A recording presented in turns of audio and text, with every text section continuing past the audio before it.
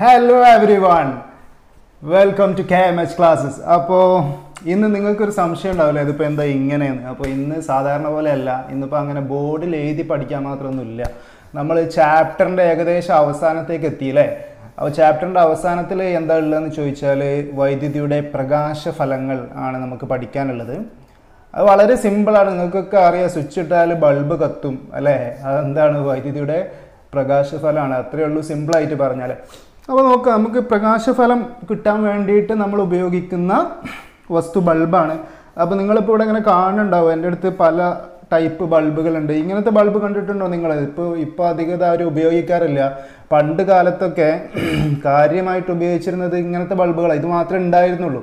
ഇതിന് നമ്മൾ പറയുക ഇൻകാൻഡസെൻ്റ് ലാമ്പുകൾ എന്നാണ്.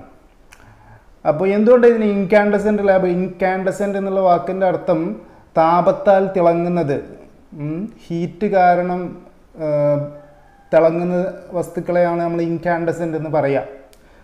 അപ്പോൾ അങ്ങനെ ചൂടായത് കാരണം ഇതിൻ്റെ ഫിലമെൻറ്റ് തിളങ്ങും, അതുകൊണ്ടാണ് നമുക്ക് ഇതിൽ നിന്ന് പ്രകാശം കിട്ടുന്നത്. അതുകൊണ്ടാണ് നമ്മൾ ഇതിനെ ഇൻകാൻഡസെൻ്റ് ലാമ്പുകൾ എന്ന് പറയുന്നത്. അപ്പോൾ നമുക്ക് നോക്കാം എങ്ങനെയാണ് ഈ ഇൻകാൻഡസെൻ്റ് ലാമ്പിൻ്റെ നിർമ്മിതി, അല്ലെങ്കിൽ നമ്മുടെ സാധാരണ ബൾബിൻ്റെ നിർമ്മിതി. ഇതിനകത്ത് ഉപയോഗിക്കുന്ന ഫിലമെൻറ്റ്, ഇവിടെ രണ്ട് കോപ്പറിൻ്റെ കമ്പികളുണ്ട്. ഈ കമ്പീൻ്റെ മുകളിലായിട്ടൊരു ഫിലമെൻറ്റ് ഇങ്ങനെ കണക്ട് ചെയ്തിട്ടുണ്ട്, ഒരു ചെറിയൊരു സ്പൈറൽ വയർ കണക്ട് ചെയ്തിട്ടുണ്ട്. അത് ടെങ്സ്റ്റൺ ഫിലമെൻ്റ് ആണ്. ടെങ്സ്റ്റൺ എന്ന് പറയുന്ന ലോഹമാണ് ഈ ഇൻകാൻഡസെൻ്റ് ലാമ്പുകൾ നിർമ്മിക്കാൻ വേണ്ടി ഉപയോഗിക്കുന്നത്. അപ്പോൾ ഈ ടെങ്സ്റ്റണിലേക്ക് നമ്മളിത് കറണ്ടിൽ കണക്ട് ചെയ്യുമ്പോൾ ഈ ടെർമിനലിലൂടെ വൈദ്യുതി പ്രവഹിക്കും. ആ ടെങ്സ്റ്റൺ കമ്പിയിലൂടെ വൈദ്യുതി പ്രവഹിക്കുമ്പോൾ ടെങ്സ്റ്റൺ ഹീറ്റാവും. വൈദ്യുതിയുടെ താപഫലം കാരണം ടെങ്സ്റ്റൺ ഹീറ്റാവും. ടെങ്സ്റ്റൺ ഹീറ്റാകുമ്പോൾ എന്ത് സംഭവിക്കും? കുറച്ചധികം ഹീറ്റാകുമ്പോൾ ടെങ്സ്റ്റണ് ചുട്ടുപഴുത്ത് ധവളപ്രകാശം പുറത്തേക്ക് വിടാൻ തുടങ്ങും. അതായത് വൈറ്റ് ലൈറ്റ് പുറത്തേക്ക് വിടാൻ തുടങ്ങും. ടെങ്സ്റ്റൺ ചൂടാകുമ്പോൾ അത് നല്ല ബ്രൈറ്റ്നെസ്സിലുള്ള വൈറ്റ് ലൈറ്റ് പുറത്തേക്ക് വിടുക, അങ്ങനെ ബൾബ് കത്തും. വളരെ സിമ്പിളാണ് ഇതിൻ്റെ പ്രവർത്തനം. അപ്പോൾ ഇതിന് അകത്ത് ഇവിടെ ഒരു ഗ്ലാസ് കവചം ഉണ്ടല്ലോ. എന്തിനാ എങ്ങനെ ഒരു ഗ്ലാസ് ഒക്കെ വെക്കുന്നത്? വെറുതെ ഫിലമെൻറ്റ് മാത്രം കുത്തിവെച്ചാൽ പോരെ? അപ്പോൾ അതിന് പല കാരണങ്ങളുണ്ട് അല്ലേ. ഒന്നാമത്തെ കാരണം, ഇത് ഓക്സിഡൈസ് ആവാനുള്ള സാധ്യതയുണ്ട് ടെങ്സ്റ്റൺ. ഇപ്പോൾ ഇതിനകത്ത് വായു ഇല്ല, ഇതിനകത്ത് ഓക്സിജൻ ഇല്ല. ഈ ബൾബിനകത്തുള്ള ഈ ഗ്ലാസ് കവചം നമ്മൾ ആദ്യം ഇവാക്യുവേറ്റ് ചെയ്യും. ഇതിനകത്തുള്ള വായു ഫുള്ള് നമ്മൾ പുറത്തേക്ക് കളയും. എന്നിട്ട് ഇതിനകത്ത് ഒരു അലസവാതകം നിറച്ചിട്ടുണ്ട്. അലസവാതകം എന്ന് പറഞ്ഞു കഴിഞ്ഞാൽ ഇനർട്ട് ഗ്യാസ് അല്ലേ. എന്താ ഇനർട്ട് ഗ്യാസ്? മറ്റുള്ള പദാർത്ഥങ്ങളുമായിട്ടൊന്നും തന്നെ രാസപ്രവർത്തനത്തിൽ ഏർപ്പെടാതെ നിൽക്കുന്ന പീരിയോഡിക് ടേബിളിലുള്ള മൂലകങ്ങളെയാണ് നമ്മൾ ഇനർട്ട് എലമെൻറ്റ്സ് അല്ലെങ്കിൽ ഇനർട്ട് ഗ്യാസസ് എന്ന് പറയുന്നത്. അപ്പോൾ അതിൽപ്പെട്ട് സാധാരണഗതിയിൽ ബൾബിനകത്തൊക്കെ ഉപയോഗിക്കുന്നത് ആർഗൺ ഗ്യാസാണ്. ഈ ആർഗണിൻ്റെ ഒരു പ്രത്യേകത, ഇത് കാരണം ഓക്സിഡൈസേഷൻ പോലുള്ള റിയാക്ഷൻസ് ഒന്നും ഉണ്ടാവില്ല. അത് ഒരു പണിയും എടുക്കാതിരിക്കുന്നവരെ നമ്മൾ അലസന്മാരെന്ന് പറയാം അല്ലേ. അപ്പോൾ മറ്റുള്ളവരുമായിട്ടൊന്നും രാസപ്രവർത്തനങ്ങളിൽ ഏർപ്പെടാതിരിക്കുന്ന, ഒരു പണിയിലും ഏർപ്പെടാതിരിക്കുന്ന ഗ്യാസുകളായതുകൊണ്ടാണ് നമ്മൾ അവയെ അലസവാതകങ്ങൾ എന്ന് പറയുന്നത്. ഇംഗ്ലീഷിൽ ഇനർട്ട് ഗ്യാസ് എന്ന് പറയും. അപ്പോൾ ഈ ഇൻകാൻഡസെൻ്റ് ലാബിനകത്ത് നിറച്ചിട്ടുള്ളത് ഇനർട്ട് ഗ്യാസ് ആർഗൺ ആണ്. സാധാരണഗതിയിൽ ആർഗൺ ആണ് ഉപയോഗിക്കുക. ഇനർട്ട് ഗ്യാസിന് പുറമെ നൈട്രജൻ കൂടി നമ്മൾ ഉപയോഗിക്കും. നൈട്രജൻ ഒരു ഇനർട്ട് ഗ്യാസ് അല്ല, നൈട്രജൻ രാസപ്രവർത്തനത്തിൽ ഏർപ്പെട്ടാക്കാവുന്ന ഒരു ഗ്യാസ് തന്നെയാണ്. പക്ഷേ ഇനർട്ട് ഗ്യാസുകൾക്ക് പുറമെ നമ്മൾ ഇതിനകത്ത് നൈട്രജൻ കൂടി ഉപയോഗിക്കുന്നു. സാധാരണഗതിയിൽ 85% ആർഗണും 15% നൈട്രജനുമാണ് ഇത്തരം ഇൻകാൻഡസെൻ്റ് ലാമ്പുകളുടെ ബൾബ് ഈ ഗ്ലാസ് കവചത്തിനകത്ത് ഉണ്ടാവുക. അപ്പോൾ ഇനർട്ട് ഗ്യാസുകൾ ഉപയോഗിക്കുമ്പോൾ ഹീറ്റിംഗ് എഫക്റ്റ് കുറയാനുള്ള ചാൻസ് ഉണ്ട്. വൈദ്യുതി പാസ് ചെയ്യുമ്പോൾ ഈ ടെങ്സ്റ്റണിൽ ഡെവലപ്പ് ചെയ്യുന്ന ഹീറ്റ് ട്രാൻസ്മിറ്റ് ആയി പോകാനുള്ള സാധ്യത ഉള്ളത് കൊണ്ടാണ് നമ്മൾ അതിൽ കുറച്ച് നൈട്രജൻ കൂടി മിക്സ് ചെയ്യുന്നത്. അപ്പോൾ ഇങ്ങനെ ഇനർട്ട് ഗ്യാസ് നിറക്കുന്നത് കൊണ്ട് ഇപ്പോൾ ഇനർട്ട് ഗ്യാസ് വേണമെന്നില്ലല്ലോ അല്ലേ. അതായത് ഓക്സിഡൈസേഷൻ ഇല്ലാതിരിക്കുക എന്നുള്ളത് മാത്രമാണ്. നമ്മൾ പറഞ്ഞു എന്താണ് ഓക്സിഡൈസേഷൻ എന്നുള്ള കഴിഞ്ഞ വീഡിയോയിൽ പറഞ്ഞു അല്ലേ. ഇത് ഗ്യാസ് ഓക്സിജനുമായി ഈ ടെങ്സ്റ്റൺ ഫിലമെൻ്റ് ഓക്സിജനുമായി പ്രവർത്തിച്ചിട്ട് അത് തുരുമ്പിടിച്ച് പോകുന്ന അവസ്ഥയാണ് നമ്മൾ ഓക്സിഡൈസേഷൻ എന്ന് പറയാം. അപ്പോൾ അതില്ലാതിരിക്കാൻ ഇതിൽ വായുവിനെ പുറത്തേക്ക് നീക്കം ചെയ്താൽ മാത്രം പോരെ. എന്തിനാ ഒരു ഇനർട്ട് ഗ്യാസിന് അതിനകത്ത് കുത്തിക്കയറ്റുന്നതിൻ്റെ ആവശ്യം എന്താ? ഇനർട്ട് ഗ്യാസ് നമ്മൾ ഇതിനകത്ത് നിറക്കാനുള്ള കാരണം വേപ്പറൈസേഷൻ തടയാനാണ്. അതായത് ഇത് ചൂടാകുമ്പോൾ ഈ ടെങ്സ്റ്റൺ ഫിലമെൻറ്റ് ഇവാപ്പറേറ്റ് ആയി പോകാനുള്ള, ടെങ്സ്റ്റൺ ഫിലമെൻറ്റിൻ്റെ ബാഷ്പീകരണം സംഭവിക്കാനുള്ള, അതിൻ്റെ മെൽറ്റിംഗ് കുറേ അധികം ചൂടാകുമ്പോൾ ചെറിയ തോതിൽ അത് ബാഷ്പീകരിച്ച് പോകാനുള്ള സാധ്യതയുണ്ട്. അപ്പോൾ ബാഷ്പീകരണം കുറക്കാൻ വേണ്ടിയിട്ടാണ് നമ്മൾ ഇതിനകത്ത് ഇനർട്ട് ഗ്യാസ് നിറക്കുന്നത്, അതോടൊപ്പം തന്നെ ലേശം നൈട്രജനും നിറക്കുന്നത്. അപ്പോൾ ഇങ്ങനെയാണ് ഇൻകാൻഡസെന്റ് ലാമ്പുകളുടെ പ്രവർത്തനം. എന്തുകൊണ്ട് നമ്മൾ ഇപ്പോൾ ഇൻകാൻഡസെന്റ് ലാമ്പുകൾ ഉപയോഗിക്കുന്നില്ല? നമ്മളിപ്പോൾ ഉപയോഗിക്കുന്നത് LED ബൾബുകളാണ് അല്ലേ? ഇതുപോലുള്ള LED ബൾബുകളാണ് നമ്മളിപ്പോൾ ഉപയോഗിക്കുന്നത്. അതിന് മുന്നേ കുറച്ചു കാലം മുന്നേയൊക്കെ നിങ്ങളുടെ വീടുകളിൽ നിങ്ങൾ കണ്ടിട്ടുണ്ടാകും, നമ്മൾ CFL ലാമ്പുകൾ ഉപയോഗിക്കാറുണ്ടായിരുന്നു. അതിലും കുറച്ച് മുന്നേ അല്ലെങ്കിൽ CFLനോടൊപ്പം തന്നെ നമ്മൾ വലിയ ഫ്ലൂറസൻ ട്യൂബ് ലൈറ്റുകൾ ഉപയോഗിക്കാറുണ്ടായിരുന്നു അല്ലേ? അപ്പോൾ എന്താ നമ്മൾ ഈ ഇൻകാൻഡസെന്റ് ലാമ്പുകളെ പതിയെ പതിയെ ഒഴിവാക്കാനുള്ള കാരണം? എന്തുകൊണ്ടാണ് നമ്മൾ ഇതുപോലുള്ള LED ബൾബുകളും CFL ബൾബുകളും ഒക്കെ നിർമ്മിച്ചത്? നമുക്ക് നോക്കാം. പ്രധാന കാരണം, നിങ്ങൾ ഒരു ഇൻകാൻഡസെന്റ് ലാമ്പ് കുത്തിവെച്ചിട്ട് കുറച്ച് നേരം ഓണാക്കിയിട്ട് വെറുതെ എല്ലാം തൊട്ട് നോക്കുക. അത് നന്നായിട്ട് ചൂടായിട്ടുണ്ടാവും. ഒരു 5 മിനിറ്റ് കഴിഞ്ഞ് തൊട്ട് നോക്കിയാൽ തന്നെ നന്നായിട്ട് ചൂടായിട്ടുണ്ടാവും. അപ്പോൾ ചൂടാവാനുള്ള കാരണം എന്താ? വൈദ്യുതി ഫുള്ളായിട്ട് പ്രകാശോർജ്ജമായിട്ട് മാറുന്നില്ല. നല്ലൊരു ശതമാനം ഹീറ്റിംഗ് എഫക്റ്റ് ആയിട്ട് ഹീറ്റായിട്ട് പുറത്തേക്ക് പോകുന്നുണ്ട്. അപ്പോൾ കുറേ അധികം എനർജി നമുക്ക് നഷ്ടപ്പെടുകയാണ്. ഊർജ്ജക്ഷമത കുറവാണ് ഇൻകാൻഡസെന്റ് ലാമ്പുകൾക്ക്. ഇൻകാൻഡസെന്റ് ലാമ്പുകൾക്ക് ഊർജ്ജക്ഷമത കുറയാനുള്ള പ്രധാന കാരണം അത് ഹീറ്റിംഗ് എഫക്റ്റ് കൊണ്ട് വർക്ക് ചെയ്യുന്നതാണെന്നുള്ളതാണ്. ആദ്യം ചൂടായിട്ടാണ് എന്ത് ചെയ്യുന്നത്? ഇൻകാൻഡസെന്റ് ലാമ്പുകൾ നമുക്ക് പ്രകാശം തരുന്നത്. അപ്പോൾ കുറേ അധികം എനർജി വെറും താപോർജ്ജമായി, ഉപയോഗപ്രദമല്ലാത്ത താപോർജ്ജമായി നഷ്ടപ്പെടുന്നുണ്ട് ഇൻകാൻഡസെന്റ് ലാമ്പുകളിൽ. അതുകൊണ്ട് തന്നെ നമുക്ക് കുറേ അധികം വൈദ്യുതി വെറുതെ നഷ്ടം വരുന്നുണ്ട്. നോക്കാം, ഇൻകാൻഡസെന്റ് ലാമ്പുകൾക്കകത്ത് എന്തുകൊണ്ടാണ് ടങ്സ്റ്റൺ ഫിലമെന്റ് ഉപയോഗിക്കുന്നത്? അപ്പോൾ നമ്മൾ ഒരു ഫിലമെന്റ് ഉപയോഗിക്കുമ്പോൾ ഇത് ചൂടാക്കാനുള്ള വസ്തുവാണ് അല്ലേ? ഇത് ചൂടായിട്ട് വേണം നമുക്ക് എന്ത് തരാൻ? പ്രകാശം തരാൻ. അപ്പോൾ നല്ലോണം ചൂടാകണം എന്നുള്ളതാണ് ഒന്നാമത്തെ കാര്യം. ചൂടാകണമെങ്കിൽ നമുക്കറിയാം, നമ്മൾ നിക്രോമിനെ പറ്റി പഠിച്ചിട്ടുണ്ട്. എന്തുകൊണ്ട് ഹീറ്റിംഗ് കോയിലുകളിൽ നിക്രോം ഉപയോഗിക്കുന്നു? അപ്പോൾ നമ്മൾ പറഞ്ഞു നിക്രോമിന് ഹൈ റെസിസ്റ്റിവിറ്റി ഉണ്ട്, അതുകൊണ്ട് പെട്ടെന്ന് ചൂടാവും. നിക്രോമിൻ്റെ മെൽറ്റിംഗ് പോയിന്റ് കൂടുതലാണ്, പെട്ടെന്ന് ഉരുകില്ല. നിക്രോമിൻ്റെ മാനുഫാക്ചറിങ് കോസ്റ്റ് കുറവാണ്. നിക്രോം പെട്ടെന്ന് ഓക്സിഡൈസ് ആവില്ല എന്നൊക്കെ നമ്മൾ പറഞ്ഞു. അതേ കാരണങ്ങൾ കൊണ്ടൊക്കെ തന്നെയാണ് നമ്മൾ ടങ്സ്റ്റൺ ഫിലമെന്റ് ബൾബിൽ ഉപയോഗിക്കുന്നത്. ടങ്സ്റ്റൺ നമുക്ക് നല്ലോണം ചൂടാക്കാൻ പറ്റും, റെസിസ്റ്റിവിറ്റി വളരെ കൂടുതലാണ്. രണ്ടാമതായിട്ട് ടങ്സ്റ്റൺ എന്ത് ചെയ്യാൻ പാടില്ല? നമ്മൾ ചൂടാക്കുമ്പോൾ ഇത് ഉരുക്കി പോകാൻ പാടുണ്ടോ അല്ലേ? ഉരുക്കി പോകാൻ പാടില്ല. അപ്പോൾ ടങ്സ്റ്റണിൻ്റെ മെൽറ്റിംഗ് പോയിന്റ് കൂടുതലാണ്, അത് ടങ്സ്റ്റൺ ഉപയോഗിക്കാനുള്ള മറ്റൊരു കാരണമാണ്. മൂന്നാമതായിട്ട് ഓക്സിഡൈസ് ചെയ്യാനുള്ള സാധ്യത കുറവാണ്. ഇനി അല്ലെങ്കിൽ തന്നെ ഓക്സിഡൈസ് ചെയ്യാതിരിക്കാനുള്ള മെഷേഴ്സ് നമ്മൾ വേറെ ചെയ്യുന്നുണ്ട്. പിന്നെ എന്തുകൊണ്ട് നമ്മൾ നിക്രോം ഉപയോഗിക്കുന്നില്ല? നിക്രോമിന് നമ്മൾ പറഞ്ഞു നിക്രോമിനും ടങ്സ്റ്റണും ഒരേ പ്രോപ്പർട്ടീസ് ആണ് ഏകദേശം. പിന്നെ എന്താ നമ്മൾ ബൾബിനകത്ത് നിക്രോം ഉപയോഗിക്കാത്തത്? എന്തുകൊണ്ടാണെന്ന് അറിയാം നിങ്ങൾക്ക്? നമ്മൾ ഈ നിക്രോം ഹീറ്റിംഗ് സ്റ്റവ് ഒക്കെ ഓണാക്കി കഴിഞ്ഞാൽ, കോയിലിൻ്റെ സ്റ്റവ് ഓണാക്കി കഴിഞ്ഞാൽ നിങ്ങൾക്ക് കാണാൻ പറ്റും. ഇപ്പോൾ അങ്ങനത്തെ സ്റ്റവ് നിങ്ങൾ കണ്ടിട്ടുണ്ടോ അറിയില്ല, പണ്ടൊക്കെ ഉണ്ടായിരുന്നു വീട്ടിലൊക്കെ. അപ്പോൾ ഈ സ്റ്റവ് ഓണാക്കി കഴിഞ്ഞാൽ അതിങ്ങനെ ചുവന്ന കളറിൽ കത്താൻ തുടങ്ങുമായിരുന്നു. അപ്പോൾ അതുകൊണ്ടാണ് നമ്മൾ നിക്രോം ബൾബിൽ ഉപയോഗിക്കാത്തത്. ബൾബിൽ ടങ്സ്റ്റൺ കത്തിച്ചാൽ നമുക്ക് വൈറ്റ് ലൈറ്റാണ് കിട്ടുക അല്ലേ? പക്ഷേ നിക്രോം കമ്പിയാണ് നമ്മൾ ഉപയോഗിക്കുന്നതെങ്കിൽ അത് നമുക്ക് തരുന്ന പ്രകാശം ചുവന്ന ഓറഞ്ച് റെഡ് കളറിലുള്ള പ്രകാശമാണ് നിക്രോം ഉണ്ടാക്കുക. അപ്പോൾ നമുക്ക് ആവശ്യത്തിന് വെളിച്ചം കിട്ടില്ല നമ്മൾ റൂമിലൊന്ന് ഓണാക്കിയിട്ട് കഴിഞ്ഞാൽ. നേരെ മറിച്ച് ടങ്സ്റ്റൺ ആണ് നമ്മൾ ഉപയോഗിക്കുന്നതെങ്കിൽ നമുക്ക് വൈറ്റ് ലൈറ്റാണ് കിട്ടുക, നിയർലി വൈറ്റ് ലൈറ്റാണ് ടങ്സ്റ്റൺ തരിക. അതുകൊണ്ടാണ് നമ്മൾ നിക്രോം ഉപയോഗിക്കാതെ ഇൻകാൻഡസെന്റ് ലാമ്പുകൾക്കൊക്കെ എന്തുപയോഗിച്ചത്? ടങ്സ്റ്റൺ ഫിലമെന്റ് ഉപയോഗിച്ചത്. ഓക്കെ. അപ്പോൾ നമുക്ക് ഈ ടങ്സ്റ്റൺ ഫിലമെന്റ് കാരണം കുറേയധികം ഹീറ്റ് നഷ്ടപ്പെടുന്നുണ്ട് എന്ന് പറഞ്ഞു. അപ്പോൾ നമുക്ക് നോക്കാം, വെറുതെ നമുക്കൊരു ടങ്സ്റ്റൺ ഫിലമെന്റ് കത്തിച്ച് കഴിഞ്ഞാൽ എങ്ങനെ വരിക നമുക്ക് നോക്കാം. ഇതിവിടെ കുത്തി നോക്കാം. നോക്കൂ നിങ്ങൾ. അപ്പോൾ ഇതിൻ്റെ ലൈറ്റ് കണ്ടില്ലേ? ഇത് നോക്കൂ, ഞാൻ ജസ്റ്റ് കുത്തിയിട്ടുള്ളൂ, അപ്പോഴേക്കും ഇത് ചൂടായി, നല്ല ഹീറ്റ് ഉണ്ട്. നമുക്ക് ഇവിടെ ഒരു തെർമോമീറ്റർ ഉണ്ട് എൻ്റെ കയ്യിൽ. ഈ തെർമോമീറ്റർ ഉപയോഗിച്ചിട്ട് നമുക്ക് എന്ത് ചെയ്യാം? ഊഷ്മാവ് അളക്കാം അല്ലേ? തെർമോമീറ്റർ ഉപയോഗിച്ച് നമുക്ക് ഊഷ്മാവ് അളന്ന് നോക്കാം. അപ്പോൾ നമ്മൾ ഞാൻ ആദ്യം ഇതിനെക്കുറിച്ചൊക്കെ പറയാം, എന്നിട്ട് നമുക്ക് ഓരോ ബൾബും LED-യും CFL-ഉം ഇൻകാൻഡസെന്റ് ലാമ്പും ഒക്കെ എത്ര ഹീറ്റിംഗ് എഫക്റ്റ് ഉണ്ടാക്കുന്നുണ്ടെന്ന് ചെക്ക് ചെയ്ത് നോക്കാം. അപ്പോൾ നമുക്ക് മനസ്സിലാവും ഏതിലാണ് ഏറ്റവും കൂടുതൽ എനർജി ഹീറ്റിംഗ് എഫക്റ്റ് ആയിട്ട് നഷ്ടപ്പെടുന്നു പോകുന്നതെന്ന് അല്ലേ? ഓക്കെ. അപ്പോൾ ഇൻകാൻഡസെന്റ് ലാമ്പുകൾക്ക് ശേഷം നമ്മൾ പറഞ്ഞു ഇൻകാൻഡസെന്റ് ലാമ്പുകൾക്ക് ഭയങ്കര ഹീറ്റിംഗ് എഫക്റ്റ് ആണ്. അപ്പോൾ അത് കാരണം ഒരുപാട് ഊർജ്ജ നഷ്ടം, എനർജി വേസ്റ്റ് ഉണ്ടാവുന്നുണ്ട്.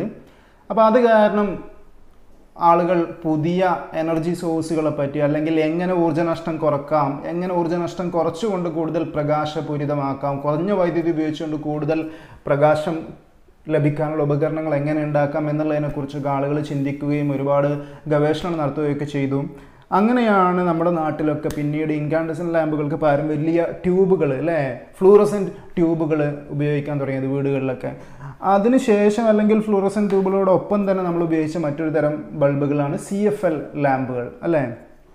അപ്പോൾ ഈ ഫ്ലൂറസെന്റ് ലാമ്പുകൾ അല്ലെങ്കിൽ CFL ലാമ്പുകൾ ഇവയൊക്കെ നമ്മൾ ഡിസ്ചാർജ് ലാമ്പുകൾ എന്നാണ് പറയുക. എന്താ ഈ ഡിസ്ചാർജ് ലാമ്പ്, എന്താ അവയുടെ പ്രവർത്തനം? അപ്പോൾ ഇതൊക്കെ നിങ്ങൾക്ക് കാണാം, ഇതിലെല്ലാം ഗ്ലാസ് ട്യൂബ് ഉണ്ട് അല്ലേ, ഒരു ഗ്ലാസ് ട്യൂബ്. അപ്പോൾ ഈ ഗ്ലാസ് ട്യൂബിൻ്റെ എൻഡിലാണ് ഇതിൻ്റെ ഇലക്ട്രോഡുകൾ ഘടിപ്പിച്ചിട്ടുള്ളത്. അപ്പോൾ അതുപോലെ തന്നെ നമ്മുടെ വലിയ ഫ്ലൂറസെന്റ് ലാമ്പുകളാണെങ്കിലും അതിനകത്ത് നമ്മൾ വലിയൊരു ഗ്ലാസ് ട്യൂബ് ഉണ്ട്. ആ ഗ്ലാസ് ട്യൂബിനകത്ത് ഒരു പ്രത്യേക വാതകം നിറച്ചിട്ടുണ്ട്. ആ വാതകം നിറച്ച് ഈ ഗ്ലാസ് ട്യൂബിൻ്റെ 2 എൻഡിലായിട്ട് എന്തുണ്ട്, ഇലക്ട്രോഡുകളുണ്ട്. അതായത് ഇതിൻ്റെ 2 എൻഡിലാണ് നമ്മൾ ഇലക്ട്രിസിറ്റി കണക്ട് ചെയ്യുക. എന്നിട്ട് നമ്മൾ ഈ 2 എൻഡുകളുടെ ഈ ഇലക്ട്രോഡുകളിൽ നമ്മൾ ഹൈ പൊട്ടൻഷ്യൽ കൊടുക്കും. ഹൈ പൊട്ടൻഷ്യൽ എന്ന് പറയുന്നത് നമ്മുടെ വീട്ടിലെ ഗാർഹിക വോൾട്ടേജ് അല്ലേ, ആ ഹൈ പൊട്ടൻഷ്യൽ ഡിഫറൻസ് നമ്മൾ ഈ 2 എൻഡുകളിൽ കൊടുക്കുമ്പോൾ എന്ത് സംഭവിക്കുന്നു ചോദിച്ചാൽ ഈ ട്യൂബിനകത്തുള്ള വാതകത്തിലൂടെ ഇലക്ട്രിക് ഡിസ്ചാർജ് ഉണ്ടാകും. ട്യൂബിനകത്തുള്ള വാതകത്തിലൂടെ വൈദ്യുത പ്രവാഹം അല്ലെങ്കിൽ ഇലക്ട്രിക് ഡിസ്ചാർജ് ഉണ്ടാകും. അങ്ങനെ ഇലക്ട്രിക് ഡിസ്ചാർജ് ഉണ്ടാകുമ്പോഴാണ് അകത്തൂടെ ഇലക്ട്രിക് ഡിസ്ചാർജ് ഉണ്ടാകുമ്പോഴാണ് എന്ത് കിട്ടുക, നമുക്ക് പ്രകാശം കിട്ടുക ഇത്തരം ഡിസ്ചാർജ് ലാമ്പുകളിൽ. അപ്പോൾ പല type discharge ലാമ്പുകളുണ്ട്. Fluorescent ലാമ്പുകളുണ്ട്, sodium vapour ലാമ്പുകളുണ്ട്, mercury vapour ലാമ്പുകളുണ്ട്, അങ്ങനെ പലതരത്തിലുള്ള ലാമ്പുകളുണ്ട്. അപ്പോൾ സോഡിയം വേപ്പർ ലാമ്പ് ആണെങ്കിൽ നമ്മൾ അതിനകത്ത് സോഡിയം ഗ്യാസ് ആണ് ഉപയോഗിക്കുക. മെർക്കുറി വേപ്പർ ലാമ്പ് ആണെങ്കിൽ നമ്മൾ മെർക്കുറിയാണ് അതിനകത്ത് ഉപയോഗിക്കുക. ഓക്കെ, അപ്പോൾ ഇങ്ങനെ ഉപയോഗിക്കുന്ന വാതകം ഏതാണോ അതിനനുസരിച്ച് ഈ ലാമ്പുകൾ നമുക്ക് തരുന്ന കളറിലും വ്യത്യാസം ഉണ്ടാകും. അപ്പോൾ എന്ത് പ്രവർത്തനം അതിനകത്ത് നടക്കുന്നത്, ഇതിനകത്തൊരു ഗ്യാസ് ഉണ്ടെന്ന് പറഞ്ഞാൽ ആ ഗ്യാസ് മോളിക്യൂളുകൾക്കാണ് നമ്മൾ എന്ത് ചെയ്യുന്നത്, ഇലക്ട്രോഡിലൂടെ നമ്മൾ ഹൈ പൊട്ടൻഷ്യൽ കൊടുക്കുന്നത്. ഇങ്ങനെ ഹൈ പൊട്ടൻഷ്യൽ കൊടുക്കുമ്പോൾ ഈ ഗ്യാസ് മോളിക്യൂളുകൾക്ക് എന്ത് സംഭവിക്കും, കൂടുതൽ എനർജി ലഭിക്കും. അത് കൂടിയ എനർജി ഉള്ള ഒരു അവസ്ഥയിലേക്ക് ഈ മോളിക്യൂളുകൾ പോകും. കൂടിയ എനർജിയുള്ള എക്സൈറ്റഡ് എനർജി സ്റ്റേറ്റുകളിലേക്ക് മോളിക്യൂൾ പോകും. എക്സൈറ്റഡ് എനർജി സ്റ്റേറ്റിലേക്ക് മോളിക്യൂൾ പോയാൽ അത് എപ്പോഴും എന്ത് ചെയ്യും, അതിൻ്റെ ലോവർ എനർജി സ്റ്റേറ്റിലേക്ക്, അതിൻ്റെ സ്ഥിരാവസ്ഥയിലേക്ക് തിരിച്ചു വരാൻ ശ്രമിക്കും. ഈ എക്സൈറ്റഡ് സ്റ്റേറ്റിൽ നിന്ന്, കൂടിയ എനർജിയുള്ള സ്റ്റേറ്റിൽ നിന്ന് മോളിക്യൂൾ അതിൻ്റെ സ്ഥിരാവസ്ഥയിലേക്ക്, അതിൻ്റെ സ്റ്റേബിൾ സ്റ്റേറ്റിലേക്ക്, ഗ്രൗണ്ട് എനർജി സ്റ്റേറ്റിലേക്ക് തിരിച്ചു വരുമ്പോൾ അത് കുറേയധികം എനർജി പുറത്തേക്ക് റേഡിയേഷനായിട്ട് വിടും, ഇലക്ട്രോമാഗ്നറ്റിക് റേഡിയേഷനായിട്ട് വിടും. ഈ ഇലക്ട്രോമാഗ്നറ്റിക് റേഡിയേഷനാണ് നമുക്ക് കിട്ടുന്ന വെളിച്ചം, നമുക്ക് കിട്ടുന്ന പ്രകാശം. അപ്പോൾ മോളിക്യൂൾ എത്ര എനർജിയിലാണോ പോയത്, എവിടെ നിന്നാണോ മോളിക്യൂൾ, ഏത് എക്സൈറ്റഡ് സ്റ്റേറ്റിൽ നിന്നാണോ മോളിക്യൂൾ ഗ്രൗണ്ട് സ്റ്റേറ്റിലേക്ക് അല്ലെങ്കിൽ താഴെയുള്ള എനർജി സ്റ്റേറ്റിലേക്ക് വരുന്നത്, അതിനനുസരിച്ച് ആ മോളിക്യൂൾ അല്ലെങ്കിൽ ആ വാതകം പുറത്തേക്ക് വിടുന്ന കളറിൽ വ്യത്യാസമുണ്ടാകും. ഹൈഡ്രജൻ ലാമ്പുകൾ നമുക്ക് ഏകദേശം ഒരു ബ്ലൂ കളറാണ് തരിക അല്ലേ, സോഡിയം വേപ്പർ ലാമ്പുകൾ നമുക്ക് തരിക യെല്ലോ കളറാണ്. അപ്പോൾ കാരണം എന്താ, ഏത് വാതകമാണോ ആ വാതകം ഏത് എനർജി സ്റ്റേറ്റിൽ നിന്നാണോ താഴത്തെ എനർജി സ്റ്റേറ്റിലേക്ക് വരുന്നത് എന്നതിനനുസരിച്ച് അതിൽ നിന്ന് നമുക്ക് കിട്ടുന്ന വെളിച്ചത്തിൻ്റെ കളറിലും വ്യത്യാസം ഉണ്ടാകും. അപ്പോൾ ഇതാണ് ഡിസ്ചാർജ് ലാമ്പിനകത്ത് നടക്കുന്ന പ്രവർത്തനം. ഡിസ്ചാർജ് ലാമ്പിനകത്തുള്ള വാതകത്തിലെ മോളിക്യൂൾസ് ഉയർന്ന എനർജി ലെവലിലേക്ക്, എക്സൈറ്റഡ് എനർജി സ്റ്റേറ്റിലേക്ക് പോവുകയും അത് തിരിച്ച് അവയുടെ സ്ഥിരാവസ്ഥയിലേക്ക്, സ്റ്റേബിൾ എനർജി സ്റ്റേറ്റിലേക്ക് തിരിച്ചു വരുമ്പോൾ അത് കുറച്ച് റേഡിയേഷൻ എനർജി പുറത്തേക്ക് വിടും. ആ ഡിഫറൻസ് എത്രയാണോ, കൂടിയ എനർജി സ്റ്റേറ്റിനെയും കുറഞ്ഞ എനർജി സ്റ്റേറ്റിനെയും എനർജി ഡിഫറൻസ് എത്രയാണോ അത്രയും എനർജി അത് പുറത്തേക്ക് വിടും. അതാണ് നമുക്ക് ലൈറ്റായിട്ട് കിട്ടുന്നത്. ഓക്കെ, അപ്പോൾ ഇതാണ് അതിനകത്ത് മെക്കാനിസം. ഈ ഡിസ്ചാർജ് ലാമ്പുകൾ നമ്മൾ ഇന്ന് ഉപയോഗിക്കുന്നില്ല. നമ്മൾ ഇന്ന് ഏത് ലാമ്പാണ് ഉപയോഗിക്കുന്നത്? നമ്മളിപ്പോൾ വീട്ടിലൊക്കെ സാധാരണ എല്ലാവരും ഉപയോഗിക്കുന്നത് LED ലാമ്പുകളാണ്. എന്തുകൊണ്ട് നമ്മൾ LED ലാമ്പുകൾ, എന്തുകൊണ്ട് ഡിസ്ചാർജ് ലാമ്പ് എന്നുള്ള അതേ ഉത്തരം തന്നെയാണ് എന്തുകൊണ്ട് LED ലാമ്പ് എന്നുള്ളത്. അതായത് ഇൻകാൻഡസെന്റ് ലാമ്പുകളേക്കാൾ കാര്യക്ഷമമായ, ഊർജ്ജക്ഷമമായ അല്ലേ, കുറഞ്ഞ എനർജി കൊടുത്താൽ കൂടുതൽ വെളിച്ചം തരുന്ന, കൂടുതൽ എനർജി പാഴാകാതെ നമുക്ക് കിട്ടുന്ന CFL എന്നും ട്യൂബിൽ നിന്നൊക്കെ കിട്ടുന്നതുകൊണ്ടാണ് നമ്മൾ ട്യൂബും CFL ഉപയോഗിക്കാനുള്ള കാരണം. ഉദാഹരണമായിട്ട് നിങ്ങൾ നോക്കുക, ഈ ബൾബിൻ്റെ പവർ 100 വാട്ട്സ് ആണ്. 100 വാട്ട്സുള്ള ബൾബ് നമുക്ക് തരുന്ന വെളിച്ചം നമ്മൾ കണ്ടു, ഏകദേശം ഇത്ര വെളിച്ചമാണ് അല്ലേ, അത്യാവശ്യം വെളിച്ചമുണ്ട്. പക്ഷേ ഈ വെളിച്ചമാണ് 100 വാട്ട്സുള്ള ബൾബ് നമുക്ക് തരാം. ഇത് 15 വാട്ട്സുള്ള CFL ആണ്. ഈ CFL കുറച്ചും കൂടി നല്ല വൈറ്റ് ലൈറ്റ് തരും എന്ന് മാത്രമല്ല, ഈ 100 വാട്ട്സിൻ്റെ ബൾബ് കത്തിച്ചാൽ കിട്ടുന്നതിലും കൂടുതൽ വെളിച്ചം ഈ 15 വാട്ട്സിൻ്റെ CFL കത്തിച്ചാൽ കിട്ടും. അപ്പം നിങ്ങൾ നോക്കുക, നമ്മൾ എനർജി സേവ് ചെയ്തു അല്ലേ. 100 വാട്ട്സിൻ്റെ ബൾബ് നമ്മൾ എല്ലാവർക്കും കൊടുക്കുന്ന വോൾട്ടേജ് സെയിമാണ്. നമ്മൾ വീട്ടിൽ എവിടെ കുത്തിയാലും നമുക്ക് കിട്ടും 230 വോൾട്ടാണ്. അപ്പോൾ 100 വാട്ട്സിൻ്റെ ബൾബാണ് പ്രവർത്തിക്കുന്നതെന്ന് പറഞ്ഞാൽ അതിൻ്റെ അർത്ഥം ഇത് കൂടുതൽ കറണ്ട് ഉപയോഗിക്കും എന്നുള്ളതാണ്. ഇത് വെച്ച് കുത്തിക്കഴിഞ്ഞാൽ നിങ്ങളുടെ മീറ്റർ കുറച്ച് അധികം വേഗത്തിൽ ഓടും, കൂടുതൽ കറണ്ട് ഉപയോഗിക്കും. നേരെ മറിച്ച് ഇത് 15 വാട്ട്സേ ഉള്ളൂ. ഇത് 15 വാട്ട്സിനുള്ള കറണ്ട് ഇത് വലിക്കുള്ളൂ. മനസ്സിലായോ? അപ്പോൾ ഇതിനേക്കാൾ എത്രയോ എനർജി എഫിഷ്യൻ്റ് ആണ് ഈ കാണുന്ന CFLകൾ. ഇനി നോക്കുക, ഇപ്പോൾ വന്ന LED, ഈ LED ഇത് വെറും 9 വാട്ട്സാണ്. ഈ 9 വാട്ട്സിൻ്റെ LED നിങ്ങൾക്ക് ഈ 15 വാട്ട്സിൻ്റെ CFL കത്തിച്ചാൽ കിട്ടുന്ന വെളിച്ചം ഈ 9 വാട്ട്സിൻ്റെ LED നിങ്ങൾക്ക് തരും. അപ്പോൾ എന്താ അതിൻ്റെ പ്രത്യേകത? ഇത് വീണ്ടും കൂടുതൽ എനർജി എഫിഷ്യൻ്റ് ആണ്, ഊർജ്ജക്ഷമമാണ്. CFLനേക്കാൾ ഊർജ്ജക്ഷമമാണ് LED ബൾബുകൾ. അപ്പോൾ നോക്കാം, ഇതിൽ വേറെയും ചില കാര്യങ്ങളുണ്ട്. ഒന്ന്, നമ്മൾ പറഞ്ഞു ഇൻകാൻഡസെന്റ് ലാമ്പ് ആണെങ്കിലും CFL ആണെങ്കിലും ഒക്കെ ഇതിനൊക്കെ പൊല്യൂഷൻ കൂടുതലാണ്. പൊല്യൂഷൻ കൂടുതൽ ഒന്ന്, ഇതിനകത്ത് നമ്മളൊരു പ്രത്യേകതരം ഗ്യാസ് നിറക്കുന്നുണ്ട്. ഈ ഗ്യാസ് മൂലം എൻവിറോൺമെൻറ്റൽ പൊല്യൂഷൻ ഉണ്ടാവും. പിന്നെ ഇത് ഡിസ്പോസ് ചെയ്യൽ, ഇതിൻ്റെ സംസ്കരണമൊക്കെ ബുദ്ധിമുട്ടാണ്. നേരെ കുറച്ച് LED-കളാണെങ്കിലോ LED-ക്കകത്ത് ഗ്യാസ് ഒന്നുമില്ല. LED-ൻ്റെ മുകൾ ഭാഗം നമുക്ക് എന്ത് ചെയ്യാം, നമുക്കിങ്ങനെ തുറന്നെടുക്കാം. ഇതിനകത്ത് പ്രത്യേകിച്ച് ഗ്യാസും കാര്യങ്ങളൊന്നുമില്ല. അപ്പോൾ അതൊരു അഡ്വാൻറ്റേജ് ആണ്. പിന്നെ LED-കൾ നമുക്ക് കുറച്ചുകൂടെ വില കുറഞ്ഞ രീതിയിൽ നിർമ്മിക്കാൻ പറ്റും. ഇത് വളരെയധികം എനർജി എഫിഷ്യൻ്റ് ആണ്. CFL-ഉം ഇൻകാൻഡസെന്റ് ലാമ്പുകൾ ഉണ്ടാക്കുന്ന അത്ര തന്നെ പരിസ്ഥിതി മലിനീകരണം ഉണ്ടാക്കുന്നില്ല. എങ്കിൽ കൂടി LED-കളാണെങ്കിൽ കൂടി ഇതെന്താണ്, നമ്മളിത് റീയൂസ് ചെയ്യാനാണ് എപ്പോഴും പറയുക. നമ്മൾ ചെറിയ കേട് വന്ന് എന്ന് കരുതി എന്ത് ചെയ്യാൻ പാടില്ല, വലിച്ചെറിയാൻ പാടില്ല. കാരണം എന്താ, ഇതെല്ലാം ഇലക്ട്രോണിക് വേസ്റ്റുകളാണ് അല്ലേ. ഇതൊക്കെ വെറുതെ ഇങ്ങനെ കിടക്കും, പ്ലാസ്റ്റിക്കായിട്ട് നമ്മുടെ പരിസരം മലിനമാക്കിക്കൊണ്ടിരിക്കും. അപ്പോൾ നമ്മൾ എന്ത് ചെയ്യണം, ഇതൊന്നും വലിച്ചെറിയാൻ പാടില്ല. നന്നാക്കാൻ പറ്റുമെങ്കിൽ നമ്മളിതൊക്കെ നന്നാക്കണം. അപ്പോൾ നമുക്ക് നന്നാക്കണമെന്നുണ്ടെങ്കിൽ നമ്മൾ എന്ത് ചെയ്യണം, ആദ്യം LED ഒക്കെ ഒന്ന് അയച്ചു നോക്കണം അല്ലേ. അപ്പോൾ എന്തായാലും നമുക്ക് ഇതിൻ്റെ ലൈറ്റൊക്കെ ഒന്ന് ചെക്ക് ചെയ്ത് നോക്കാം. ഓരോ നമ്മൾ ഇൻകാൻഡസെൻ്റ് കത്തി നമ്മൾ കണ്ടു, CFL കത്തിച്ചാൽ നമുക്ക് എത്ര വെളിച്ചം കിട്ടും നോക്കാം. 15 വാട്ട്സിൻ്റെ CFL ആണ്. ഇത് കത്തിച്ചാൽ നോക്കിയാൽ നല്ല വെള്ള ലൈറ്റ് അല്ലേ, ധവളപ്രകാശമാണ് നമുക്ക് കിട്ടുക. നേരെ മറിച്ച് ഇത് നമുക്ക് നിയർലി വൈറ്റ് ലൈറ്റാണ്, ഏകദേശം ഒരു മഞ്ഞ റെഡ് ലൈറ്റാണ് ഇൻകാൻഡസെന്റ് ലാമ്പുകൾ തരാം. നമുക്ക് LED വെച്ച് നോക്കാം. ഇത് 15 വാട്ട്സിൻ്റെ CFL ആണ്. ഏകദേശം അതേ വെളിച്ചം നമുക്ക് 9 വാട്ട്സിൻ്റെ LED തരും. നോക്കാം, കണ്ടില്ലേ, ഏകദേശം 15 വാട്ട്സിൻ്റെ CFL കത്തിയാൽ കിട്ടുന്നതിനേക്കാൾ കൂടിയ വെളിച്ചം ശരിക്കും ഈ 9 വാട്ട്സിൻ്റെ LED നമുക്ക് തരുന്നുണ്ട്. അപ്പോൾ കുറഞ്ഞ കറണ്ട് കൊണ്ട് കൂടുതൽ പ്രകാശം. അതുകൊണ്ടാണ് നമ്മളെല്ലാവരും ഇപ്പോൾ എന്ത് ഉപയോഗിക്കാൻ തുടങ്ങിയത്, LED ബൾബുകൾ ഉപയോഗിക്കാൻ തുടങ്ങിയത്. ഇനി നമുക്ക് നോക്കാം എങ്ങനെയാണ് ഈ LED ബൾബുകൾ പ്രവർത്തിക്കുന്നത്, ഇതിനകത്ത് എന്തൊക്കെയാണ് ഉള്ളത് അല്ലേ. ഒന്ന് അയച്ചു നോക്കിയാലോ. ഓക്കെ, അപ്പോൾ പറഞ്ഞ പോലെ നമുക്ക് ഈ LED ഒന്ന് അയച്ചു നോക്കാം, എന്താണ് ഇതിനകത്ത് ഉണ്ടാവുക. ഈ മുകൾ ഭാഗത്തെയാണ് നമ്മുടെ LED-യുടെ ഡിഫ്യൂസർ കപ്പ് എന്ന് പറയുന്നത്. ഈ ഡിഫ്യൂസർ കപ്പ് നമുക്ക് ഇങ്ങനെ മിക്കവാറും LED-കൾ നമുക്കിങ്ങനെ അയച്ചെടുക്കാൻ പറ്റും. പക്ഷേ എല്ലാ LED-കളും അയച്ചെടുക്കാൻ പറ്റിക്കൊള്ളുന്നില്ല. ഉദാഹരണത്തിന് ഇപ്പോൾ ഈ LED എനിക്ക് ഞാൻ ശ്രമിച്ചു നോക്കിയിട്ട് അയച്ചെടുക്കാൻ പറ്റുന്നില്ല. അപ്പോൾ ഇതിവിടെ ഒട്ടിച്ച് വെച്ചിരിക്കുന്ന പോലെ ഉണ്ട്. പക്ഷേ മിക്കവാറും LED-കളുടെ ഡിഫ്യൂസർ കപ്പ്, ഇത്തരം ബൾബുകളുടെ ഡിഫ്യൂസർ കപ്പ് നിങ്ങൾക്ക് ഇങ്ങനെ അയച്ചെടുക്കാൻ പറ്റും. അപ്പോൾ ഇതിനാണ് നമ്മൾ ഡിഫ്യൂസർ കപ്പ് എന്ന് പറയുന്നത്. ഇതിൻ്റെ ഈ താഴ്ഭാഗത്തിനാണ് നമ്മളതിൻ്റെ ബേസ് യൂണിറ്റ്, അതായത് ഹോൾഡറിൽ നമ്മൾ ഉറപ്പിക്കുന്ന ഭാഗം, അതിനെയാണ് നമ്മൾ ബേസ് യൂണിറ്റ് എന്ന് പറയുന്നത്. പിന്നെ ഈ ഭാഗത്തെ ഈ പ്ലാസ്റ്റിക്കിൻ്റെ ഈ ഒരു കവചത്തിന് നമ്മൾ പറയുക ഹീറ്റ് സിങ്ക് എന്നാണ് പറയുക. ഇനി ഇതിനകത്തുള്ളതിൻ്റെ മെയിൻ ഭാഗം, ഇതെല്ലാം ഇതിൻ്റെ കൂടാണ് അല്ലേ. കൂടിനകത്ത് ആരാ ഉള്ളത് നമുക്ക് നോക്കാം. ഇതിനകത്ത് കുറേ എവിടെയാണ് LED കിടക്കുന്നത്. എന്താ LED എന്ന് പറഞ്ഞാൽ ലൈറ്റ് എമിറ്റിംഗ് ഡയോഡ് എന്നാണ് അതിന് പറയുക. എന്താണ് ഡയോഡ് എന്നൊക്കെ നിങ്ങൾ ഉയർന്ന ക്ലാസ്സിൽ പഠിക്കും. ഓക്കെ, അപ്പോൾ ഇതിനകത്ത് കുറേ അധികം LED-കളുണ്ട്. ഒരു LED അല്ല, നിറയെ LED-കൾ ശ്രേണി രീതിയിൽ ഘടിപ്പിച്ചിട്ടുണ്ട്. സമാന്തരമല്ല, ശ്രേണി രീതിയിലാണ് ഈ LED-കൾ കണക്ട് ചെയ്തിട്ടുള്ളത്. അപ്പോൾ ഇതെല്ലാം ഓരോ ലൈറ്റ് എമിറ്റിംഗ് ഡയോഡാണ്. ഇതെല്ലാം ഓരോന്നും ഓരോ ബൾബായിട്ട് പ്രവർത്തിക്കുക. അപ്പോൾ ഇതെല്ലാം കൂടെ ഒരുമിച്ച് കത്തുമ്പോഴാണ് നമുക്ക് നല്ല വെളിച്ചം കിട്ടുന്നത്. അപ്പോൾ ചെറിയ ചെറിയ LED-കൾ ഇവിടെ ഒട്ടിച്ച് വെച്ചിട്ടുണ്ട്. ഇതൊരു പ്രിൻറ്റഡ് സർക്യൂട്ട് ബോർഡാണ്. എന്താ പ്രിൻറ്റഡ് സർക്യൂട്ട് ബോർഡ് എന്ന് പറഞ്ഞു കഴിഞ്ഞാൽ, സാധാരണ ഇപ്പോൾ ഒരു LED വേറെ LED-യിലേക്ക് കണക്ട് ചെയ്യാൻ നമ്മൾ വയറെടുത്ത് കണക്ട് ചെയ്യണം അല്ലേ. പക്ഷേ ഈ സർക്യൂട്ടിൽ വയറിന് പകരം പ്രിൻ്റാണ് ചെയ്തിട്ടുള്ളത്. ഇതിനകത്ത് കുറേ വരയെല്ലാം കാണാം. അപ്പോൾ ഈ വരകളൊക്കെ എന്താണ്, സർക്യൂട്ട് ഓരോരോ കണക്ഷനുകളാണ്. ഓക്കെ, അപ്പോൾ ഈ പ്രിൻറ്റഡ് ബോർഡിനകത്ത് നമുക്ക് നിറയെ LED-കൾ ഇങ്ങനെ വെച്ചിട്ടുണ്ട്. ഈ LED-കളെല്ലാം കൂടെ ഒരുമിച്ച് കത്തുമ്പോഴാണ് നമുക്ക് നല്ല വെളിച്ചം, നല്ല വൈറ്റ് ലൈറ്റ്, ധവള പ്രകാശം കിട്ടുന്നത്.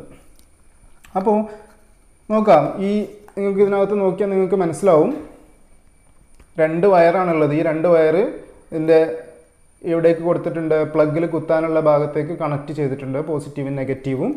എന്നിട്ട് പിന്നെ ആകെ ഉള്ളതൊരു കപ്പാസിറ്ററാണ്. ചെറിയൊരു സെറ്റപ്പാണ് അല്ലേ, ഒന്നുമില്ല കാര്യമായിട്ട്. അപ്പോൾ ഈ ഒരു സെറ്റിങ്സ് ഇതിനകത്തുള്ള ഈ എന്താ പറയുക, റെസിസ്റ്ററും കപ്പാസിറ്ററും ഒക്കെ ഉപയോഗിക്കുന്നത് AC-യെ DC ആക്കാനാണ്. നമ്മളെ ഗാർഹിക വൈദ്യുതി AC ആൾട്ടർനേറ്റിംഗ് കറണ്ടാണ്, അതിനാവശ്യമായ DC ഫോമിലേക്ക് ഇത് മാറ്റും. അപ്പോൾ അതിനെയാണ് നമ്മൾ കണക്ഷൻ ബോർഡ് എന്ന് പറയുക. ഈ LED-ക്കകത്ത് കണക്ഷൻ ബോർഡ് വേറെ ഇല്ല. കണക്ഷൻ ബോർഡും പ്രിൻറ്റഡ് സർക്യൂട്ടും എല്ലാം ഒരുമിച്ചാണ്. LED-കൾ വെച്ചിരിക്കുന്ന പ്രിൻറ്റഡ് സർക്യൂട്ടും കണക്ഷൻ ബോർഡും ഒക്കെ ഒന്ന് തന്നെയാണ്. അപ്പോൾ അങ്ങനെയാണ് ഇത് പ്രവർത്തിക്കുന്നത്. നമുക്ക് നോക്കാം, നമുക്കിതൊന്ന് അയച്ചിട്ടൊന്ന് കണക്ട് ചെയ്ത് നോക്കാം. ഇത് കത്തുമെന്ന് അറിയാലോ അല്ലേ? ഇതിൻ്റെ ഡിഫ്യൂസർ കപ്പൊന്നും ഇല്ലാതെ. ആഹാ, കണ്ടോ നിങ്ങൾ? കണ്ടോ? ഡിഫ്യൂസർ കപ്പൊന്നും ഇല്ലാതെ കുറേ അധികം LED-കൾ ഒരുമിച്ച് കത്തുന്നത് കണ്ടോ? അപ്പോൾ ഇത് കപ്പ് വെക്കുമ്പോൾ ഇതെന്തായി? ഈ വെളിച്ചം കുറച്ചുകൂടെ സ്പ്രെഡായിട്ട് നമുക്കിങ്ങനെ കിട്ടും. അതിന് വേണ്ടിയിട്ടാണ് വെളിച്ചം ഒന്നും കൂടി എന്താ പറയുക ഒരുമിച്ച് വരാൻ വേണ്ടിയിട്ടാണ് നമ്മളിങ്ങനെ കപ്പ് വെച്ചിട്ട് കവർ ചെയ്യുക. ഓക്കെ, അപ്പോൾ ഇതാണ് ഇതിനകത്ത് നടക്കുന്നത്. കുറേ അധികം LED-കൾ ഒരുമിച്ച് കത്തുക. Okay, nice.